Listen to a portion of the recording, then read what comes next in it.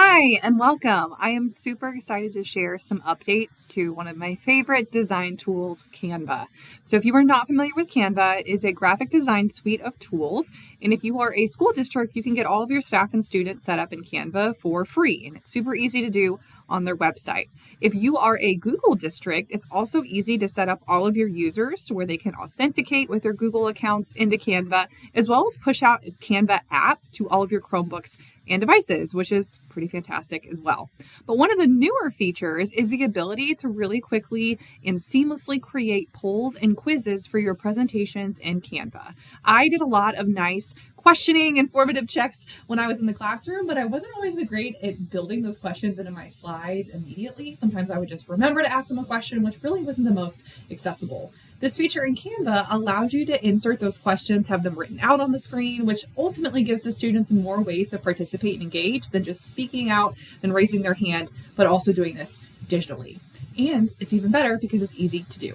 So if I log into my Canva account, this slide deck I will share. It's also just on the Canva updates webpage for education. It automatically pops you into here. So it's a nice guided tutorial if you want this in more detail. But I go into a slides presentation like so, and this is available in any presentation on Canva. So if you find a template you really like I taught 7th grade social studies, or some really nice templates on here for teaching about ancient Chinese dynasties, as well as Japan and African kingdoms. Lots of options there for my content area. So if I find one I like, I go over here to the Elements menu.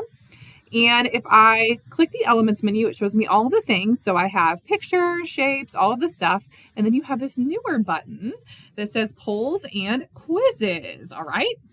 If you click see all, you can see all of the different options that you have here for those. So a poll is going to make it to where it's just more of a voting type of piece, whereas a quiz is more of an assessment type of question. So you can select which ones you want. I can peruse all of the different types of questions here. And if you notice, I have flexibility on what this text is. So I can do yes or no, multiple choice, true, false, multiple answer, I think is actually one of them. Ranking question. Ooh, that's fun. Whoa, so many of them. If you keep scrolling, there's even more. So fantastic. Lots of ones to pick from. So what I'm going to do is select this one. All right. All right. So if I click this, it kind of walks me through this. It adds it to my presentation. All right. And if I click in any one of these, double click actually is what I did. Now is where I can start editing these options. So I can add more pieces. The footer you can select. You can say like enter or whatever you want it to be. I'm just going to keep it as submit, but I'm going to change this to where it's not just random text.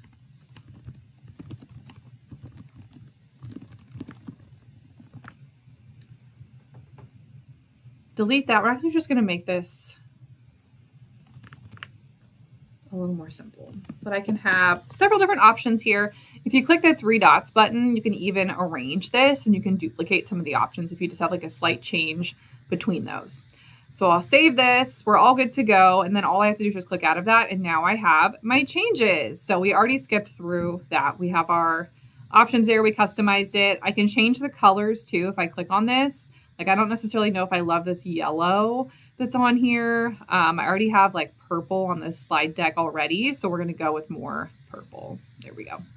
And it actually pulls the color scheme from my design and what I have on there already. So if you're very particular about color, Canva's going to help you out. All right. So I have this, and whenever I am ready to share this with my students, it's super, super easy. So I'm going to go to share. And then I'm going to do, actually I'm going to move myself here so you can see, I'm going to do public link view. And it's actually going to give you a little alert here. So it says this includes a poll or quiz. So if I share this with maybe one of my co-teachers, then they can go through and add their own questions and content. Totally up to you on how you want to do that. But before I do that, I want to point this out. All right. So next slide in this training deck kind of walks through some common questions, and actually some of the questions that I had before I started training myself on how to use this tool. And is, okay, this is wonderful, but where do I see the responses? And how do I know what students said what? Like, is this anonymous? Do I have to have the first question be them entering their name or something like that?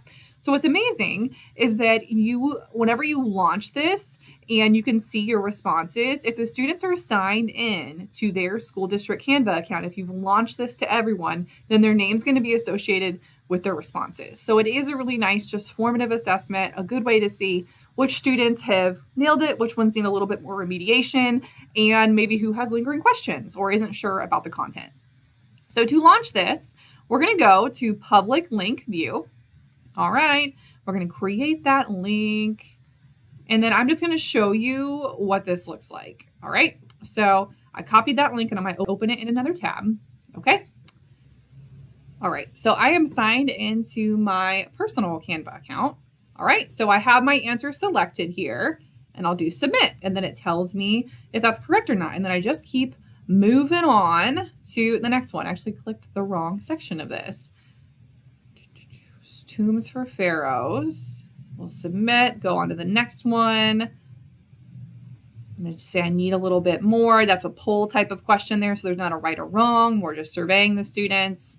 And then, oh gosh, I do not know anything about parts of the heart. Clearly, I didn't pay attention in science class. We're going to guess. Oh, or it's just not going to tell me the answer. Nope. Okay, so clearly I need to review that, but this is just showing you some different ways of how you can use those quizzes. So if I go back to my account where I made all of these, all right. Now we're going to look and see the results of this quiz. All right.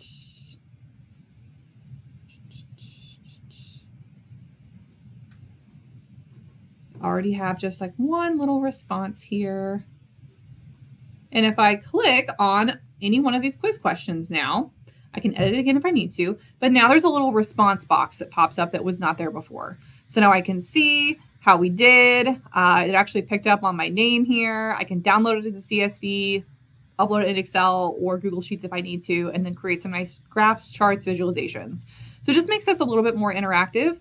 And there's a lot of research out there that shows that if we're embedding some of these different pieces where we're asking students questions, we're building in natural breaks, and we're chunking the content, then it helps with waning attention spans and keeping them actively engaged throughout. And this is certainly a way to do that. And to spice things up, you can always add in like a goofy question, something fun in the middle to spice things up and keep them on their toes too. So thought I would share this. If you have tinkered with this tool, share some of your success stories with me, or if you have questions, feel free to reach out. Have fun.